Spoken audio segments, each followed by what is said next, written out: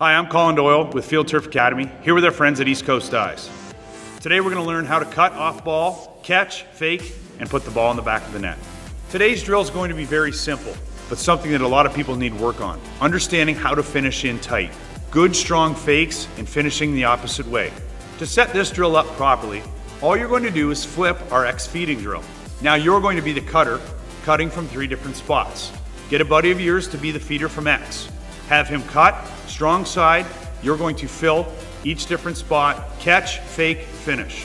When working on inside shooting and faking, there are 3 important keys to remember when doing this drill. Number 1, follow your slide. Number 2, keep your feet moving. Never stop getting to the net.